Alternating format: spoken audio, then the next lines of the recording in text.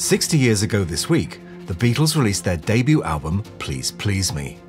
It spent an unprecedented 30 weeks at #1 in the UK album chart and still holds the record for the longest continuous stay by an album at #1.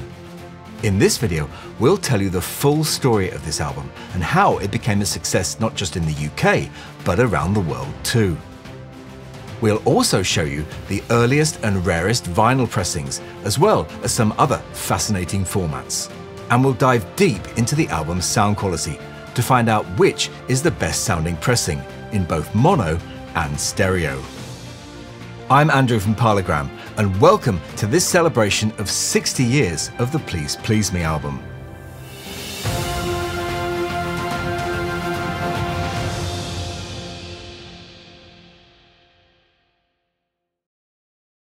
Despite the success of the Please Please Me single in January, there was no guarantee, at least as far as EMI were concerned, that a Beatles album would be a success. One of the reasons for that was that albums were traditionally not big sellers amongst teenagers, and were seen more as an expensive luxury for a more mature audience. Well, that was certainly true for albums in the Parlophone catalogue, which, up to March 1963, had consisted of a mishmash of comedy, nostalgia, novelty, exotic foreign music, and Scottish country dancing. In fact, the Parlophone album released directly before Please Please Me was an album of Scandinavian sailor songs by a Swedish singer named William Clausen. Another reason why teenagers didn't buy albums was one of cost. In 1963, the price of a regular album in the UK was £1.12 the equivalent of around £40 or $50 today. And that was the kind of money your average teenager just didn't have lying around. Your only hope of getting one was on your birthday or at Christmas, or if you were lucky, a friend might have one which you could then borrow. The format of choice for the majority of teenage record buyers was the 45 RPM single, and although not exactly cheap at 6 shillings and 8 each, which is around £8.50 or $10 today, they were the lifeblood not just of the teenagers but of the record companies too. 45s were cheap and easy to produce and were the record companies' most profitable product. But an early sign of how invested EMI were in the Beatles was that cover versions of 2 of Please Please Me tracks had already been recorded before the album was released. Fellow EMI artist Kenny Lynch released Misery on HMV a week before the album's release on March the 14th. And although it wasn't released till May 1963, Duffy Power's cover version of I Saw Her Standing There had been recorded 2 days before the album's release on March the 20th. However, the honour of recording the first cover version of a Beatles song goes to a group called the Typhoons, who recorded a cover version of Please Please Me for Woolworth's Embassy label in February 1963. I'll put links to all 3 songs in the description, so you can hear them for yourself.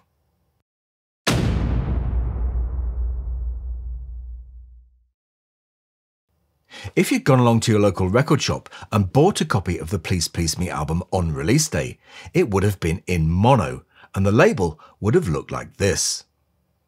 Although EMI had by this time completed the changeover of their single labels from the colourful designs of the 1950s to a more austere generic black design, they still had a large quantity of the old-style LP labels in stock. And far from being a company to waste anything, those final batches of gold Parlophone labels were used up on initial copies of Please Please Me. Now, as I said, the album you would have bought that release day would have been in mono, for the plain fact that there was no stereo copy available. Despite being mixed for stereo, it wouldn't be released in that format until 5 weeks later, on April the 26th. EMI were clearly unsure about the demand for such a pressing, and historically not all Parlophone albums had been issued in both mono and stereo formats. Even though stereo had been around for a good 5 years in 1963, stereo pop albums were not big sellers. Stereo was still at that point the domain of hi-fi loving classical music collectors and was seemingly of no interest to teenage pop fans, who listened to their records on cheap mono players, such as the ubiquitous dance set. And if they weren't expensive enough already, some retailers charged more for stereo albums. But it's likely that the early success of the album convinced EMI that more money could be made, and so they ordered the release of a stereo pressing. Those earliest stereo copies came, like the monos, with the old-style black and gold labels, before they were replaced just a few weeks later by the more familiar black and yellow label design. Only 900 copies were rumoured to have been pressed, and even fewer were sold, making them a holy grail for Beatles collectors. If you're interested in learning more about this iconic pressing and why it's literally worth its weight in gold, I'll put a link to our dedicated video about that in the description. As a young record collector, I would always dream of stumbling over a gold label pressing of this album in a junk or charity shop, but I never did. But these black and yellow label copies were everywhere. So they're not really that rare. But for a bit of fun, I'll show you one which is. I'll give you 10 seconds to look at this label and spot the printing error, which makes it worth a few £100. Ready? Let's go.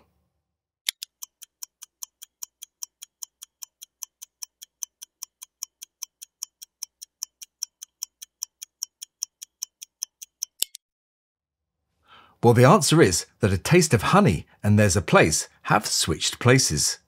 Well done if you got it. Reviews of the album were terrific, and it quickly became Britain's best-selling LP, hitting the #1 spot on the album chart on May the 11th, where it stayed for an unprecedented 30 weeks. In their end-of-year poll, the NME declared Please Please Me as the best-selling album of the year, narrowly beating West Side Story, which illustrates just how adult-orientated the album market was. In fact, do you know what the UK's best-selling album was in the 1960s? Well, it wasn't Sgt. Pepper, it was The Sound of Music. Of course, Please Please Me became a great success in many other countries around the world too, and here are some of those.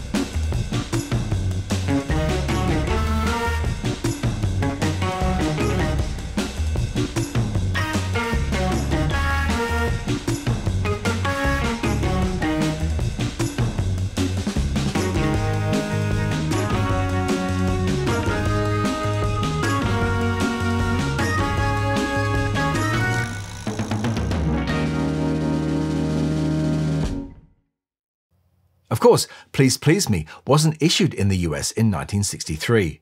The nearest American fans got to it was Introducing the Beatles, although that contained only 12 of the UK album's 14 tracks.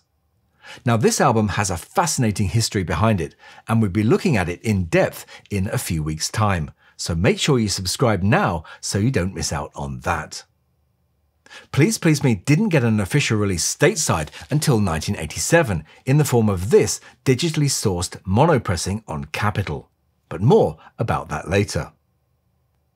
12 tracks from the album also turned up on Capitol Canada's second Beatles album, Twist and Shout, in February 1964, which also added From Me to You and She Loves You to the lineup. We've already made a video featuring this and the other early Canadian albums, so if you're interested in watching those, check out the links in the description. As well as appearing on vinyl in 1963, EMI also issued the album on one of their newest domestic formats, the pre-recorded reel-to-reel tape. EMI had been producing consumer pre-recorded reel-to-reels since 1955, and they were on high-quality 7.5 inches per second tapes on 7-inch reels. The problem with these was that because they were copied in real time from the master tapes, they were extremely expensive to produce and buy. Now, one of these would have cost you between £2 and £4 each, which is £50 to £100 today, but they really do sound amazing. By the early 1960s, reel-to-reels, with their ability to record as well as play back, began to capture the wider public's imagination, and the market was soon flooded with more affordable consumer machines. Despite being the same price as something essential like a refrigerator, sales took off, as did the demand for a wider variety of tapes, which EMI quickly capitalized on. So, the duplication speed was increased to 4:1, and the playback speed was lowered to 3 3/4 inches per second, and a selection of pop albums were released. Please Please Me was released on reel-to-reel in May 1963, priced at 35 shillings, 3 shillings more than the vinyl album.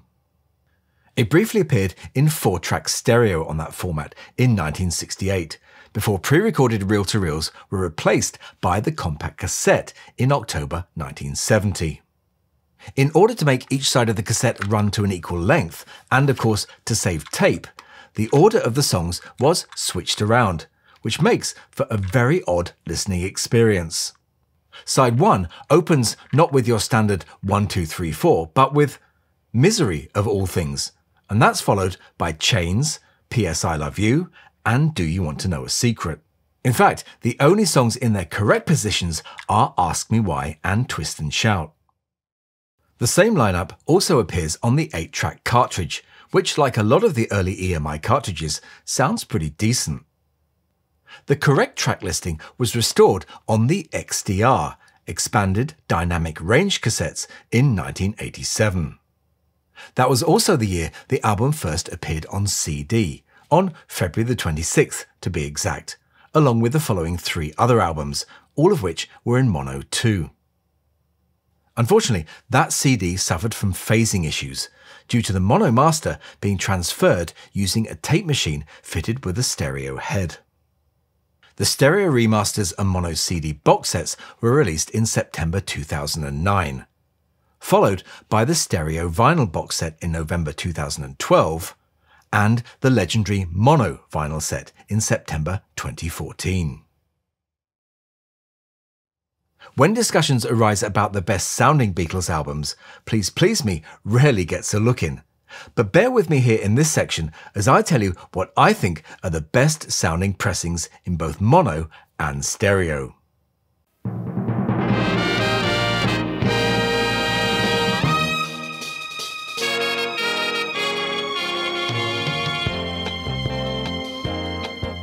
Original UK mono pressings of this album are fairly easy to find for not much money.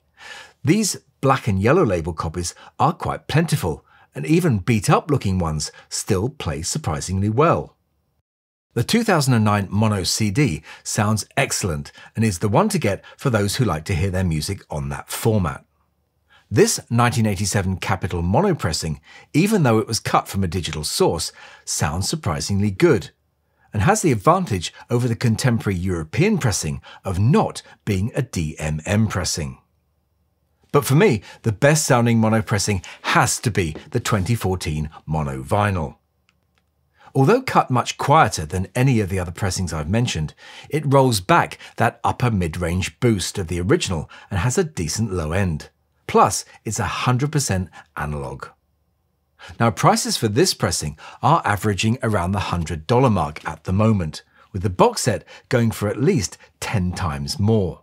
So why, when there's such a demand, Apple can't repress them as individual albums, or at least make them available on streaming, is beyond me. Now, whilst we're on the subject of mono, I want to take a closer look at the mono tracks which were issued on the 2 UK EPs. Twist and Shout from July 1963 and The Beatles No. 1 from September of that same year. I did a comparison test using original copies of the EPs and a 1963 mono pressing of the album, and I was really surprised with the results. And that was that the tracks on this EP sounded way better than the same tracks on the LP. So much so that they actually sound like they're from a generation up. But how can that be? Now, we know that the tracks on the mono album were basically remixes of the twin track stereo mix. But I think the source for the tracks on this EP are from the Delta mono tape. Now, if you watched last week's video about the recording of this album, you'll know that Delta Mono was the live and dedicated mono mix which was made simultaneously with the twin track stereo recording. Now, you understand that I can't, for copyright reasons, play you the completed tracks. And to be honest, you may not even hear the difference between them after YouTube's compression and all that. So instead, let's take a look at some waveforms. This is a waveform of the EP's title track, Twist and Shout. And this is a recording from the UK mono LP. The blue waveform represents amplitude or volume over time. The orange shadow behind it, which we're not too bothered about in this example, represents the strength of individual frequencies. Now, as you can hopefully see, the waveform from the LP recording below is much fatter, i.e. louder, than the EP above, which also has a more spiky waveform, which means it has more dynamics. If you listen to both side by side, you'll immediately hear that the EP sounds clearer and has much more detail than the LP version, and is, overall, a superior sounding record. It's the same for all the other 3 tracks too: A Taste of Honey, Do You Want to Know a Secret, and There's a Place. On the other hand, there's no noticeable improvement in fidelity on the Beatles' #1 EP. All of its tracks sound exactly the same as on the LP. And that's not a surprise, as it even states on the Mono Master tape box that this tape was used to cut the tracks for this EP. However, there's no such notation on the box for the tracks used for Twist and Shout. Therefore, in my opinion, the tracks on this EP must have come from a different source, which may have been that elusive Delta mono tape. But what do you think? If you have an original UK EP and LP, why not do your own comparison and let me know the results? I'm always open to correction, and after all, this is all just my opinion.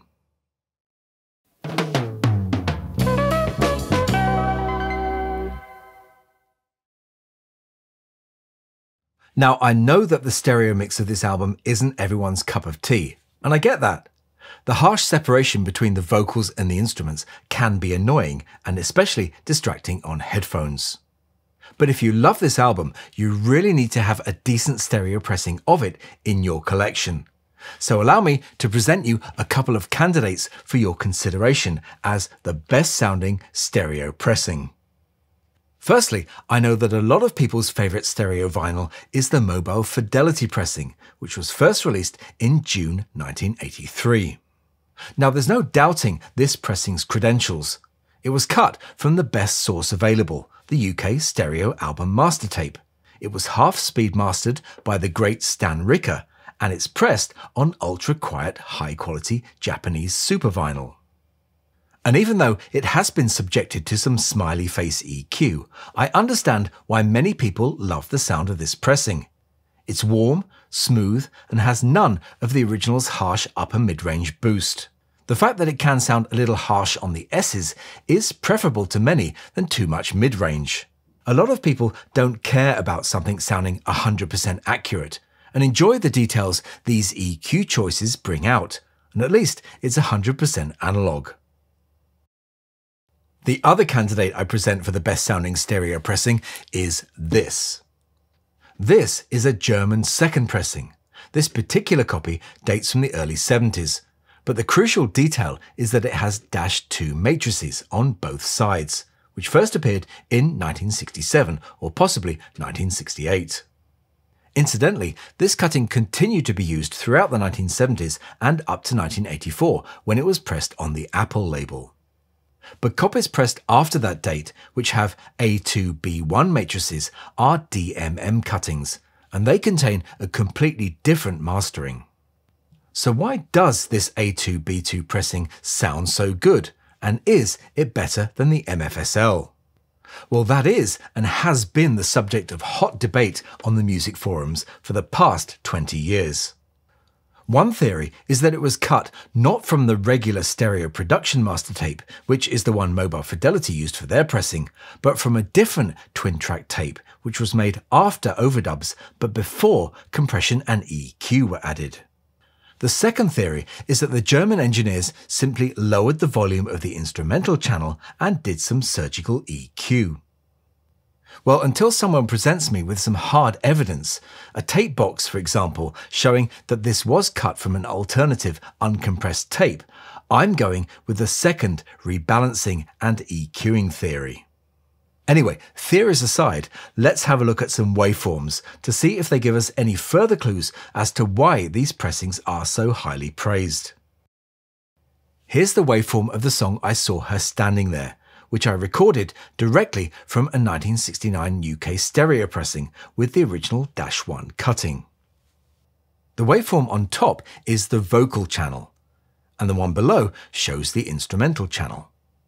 Now, let's see how it changes as I switch to the waveform of the MFSL pressing.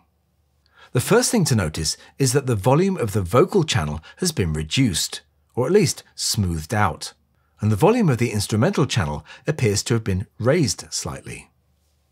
Now look at what happens when I switch to the German pressing. The vocal channel above remains more or less the same, but there's a drop in the level of the instrumental track.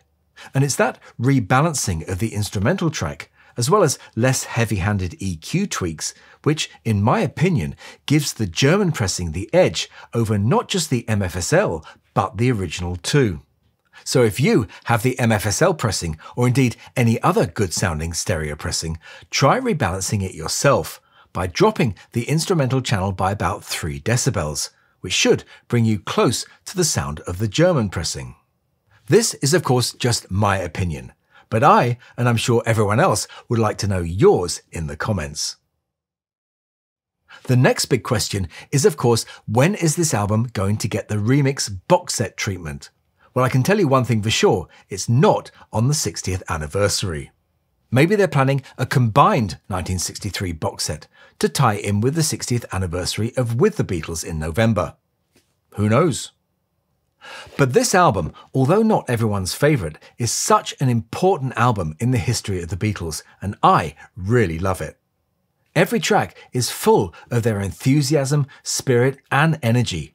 They really were trying their hardest to please us, as opposed to themselves on some of the later albums, and it mustn't be overlooked. Do you have any stories connected with this album, and what memories does it hold for you? Whatever you think, do leave a comment. I promise that I do read every one. We sometimes have great sounding and rare copies of this album for sale, which you can find along with many other great pressings of Beatles albums at our website, parallogramauctions.com. Thank you so much for watching this video. I really hope you enjoyed it. I'll be back next week with another video of rare vinyl from the Beatles Museum, so I hope you'll join me for that. But in the meantime, after spending all this time talking about this album, I really want to listen to it now, and maybe you do too. So I'll say bye for now, and thanks for watching.